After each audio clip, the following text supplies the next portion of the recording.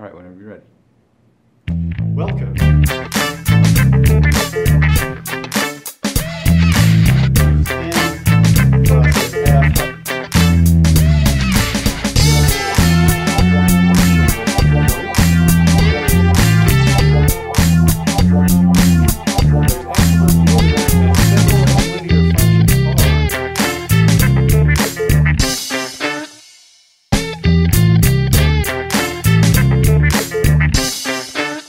Welcome.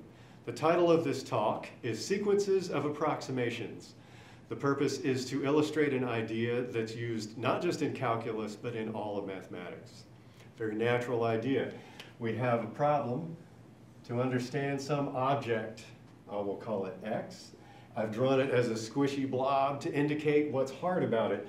It's difficult to get your hands on. It resists direct analysis. So what we want to know is some property. We want to measure something about x. I'll call it f of x. So what do you do when you have something difficult and you need to measure it and understand it? You throw away some of the difficulties and you simplify and you work with the simplification. This is a natural thing to do. Here's a picture of what that might look like. I will take this simpler object, which is easy to get at because it's straight and blocky, and it is somehow close to x. I'll call it y.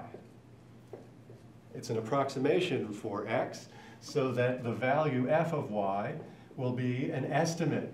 I'm not saying it's the same as f of x, but maybe it's close. If we do the estimation well, then we get close to f of x. Well, here's the problem. In real life, we sometimes need to know f of x, and we need to know very close. We need fine accuracy over the value. And maybe f of y has a lot of error. So what do? You don't throw this away. You start with this and you make an improvement. You refine the estimate. On this y, I could build little bump outs and bump ins and bump in a little bit here and in a little here and out a little here. And the result is an improvement over the original y. So here's my new y. Keep that. Get rid of this, get rid of this, get rid of this. Here's a new straight-sided sort of thing. I'll call it now y2. And I'll call this one y1.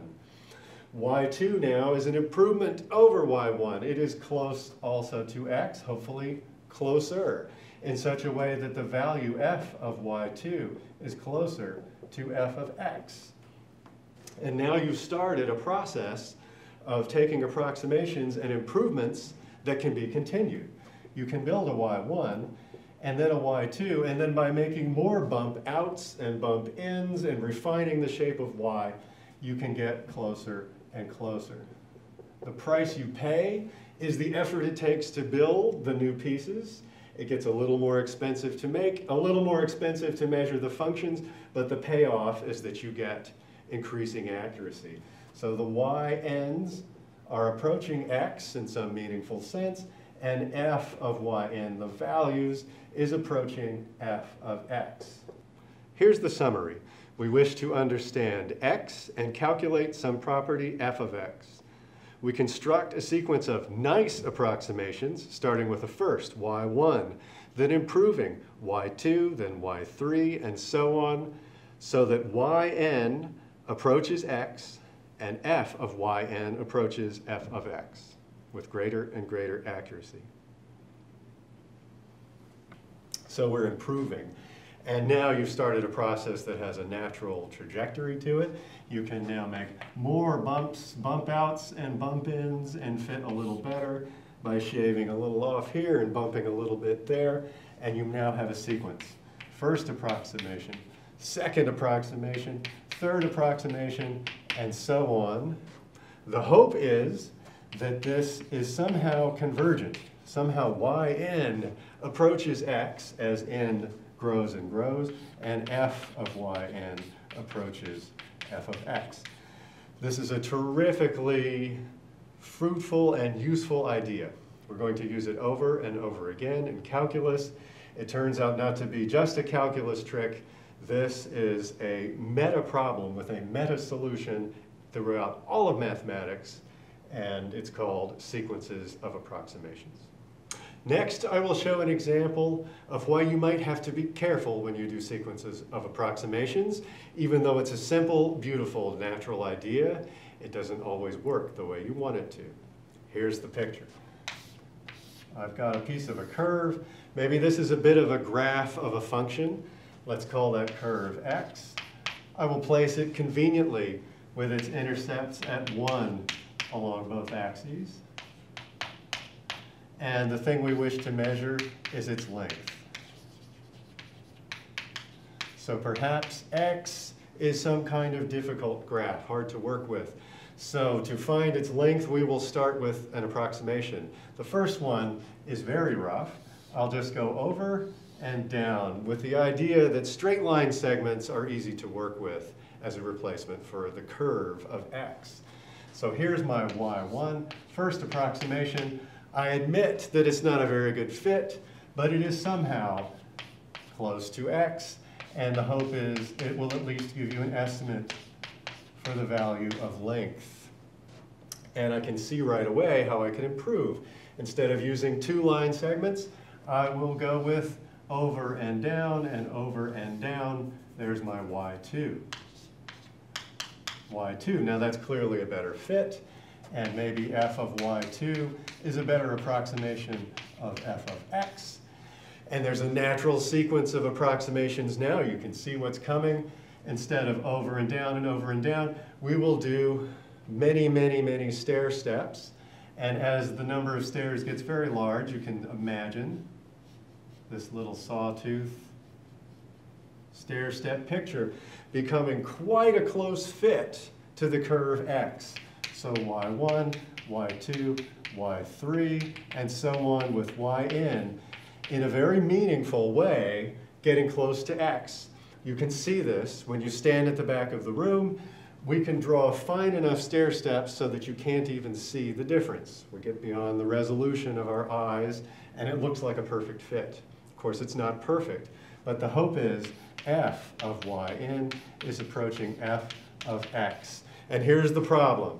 This fails badly. It's easy to see. Look at that first one. The length is the over 1, it's the horizontal run, plus the vertical drop down 1. 1 plus 1 is 2. The length is easy to see. Look at the second one, the one with over, down, and over, down. You have 2 stair treads going over 1 unit. The total is 1 unit of horizontal run. The drop is clearly 1 unit of horizontal drop. The length of y2 is 2. And this always happens. No matter how many steps you put in, if you add up all those stair treads, they go 1 unit horizontally. Add up all those stair risers, they drop 1 unit vertically. F of yn is always 2. This value is not converging. The error that was present in the first approximation never goes away. We don't get good approximations of f of x. That's an example of what can go wrong. The takeaway lesson is you have to be careful. You cannot do this blindly. You have to arrange so that your approximations not only get close to the object x, but the values also get close. And that's part of the art that we will study in the 2 semesters of calculus. Here's one final example of a powerful use of sequences of approximations that comes from 2nd semester calculus. From 1st semester calculus, you learned about the tangent line approximation to a graph. The purpose of a tangent line is that it is a simple thing, it is a line, and it replaces the difficulties of the curve of a possibly difficult or complicated function. It gives you useful things like approximations to values. The limitation is that the quality of those approximations deteriorates rapidly away from the point of tangency. You see that curve moving away from the point of the tangent line. And so you ask, how could I improve? And here come sequences of approximations. The tangent line starts like this, and you want to go 1 step up in complication, but still have something you can get your hands on. The idea is natural. Add on a 1 degree higher term. To the tangent line, you add a square term, making a quadratic polynomial or a parabola. That parabola bends, and so that parabola has a chance of fitting the graph of the function better. And it can be engineered that way. And then you have a natural sequence of adding a cubed term, and then a fourth degree term, and so on, building longer and longer polynomials. These tangent polynomials fit the graph better and better over larger and larger regions. That's a beautiful sequence of approximations that is terrifically successful. The theory of Taylor polynomials is started in calculus 2, but pervades much of calculus and much of mathematics.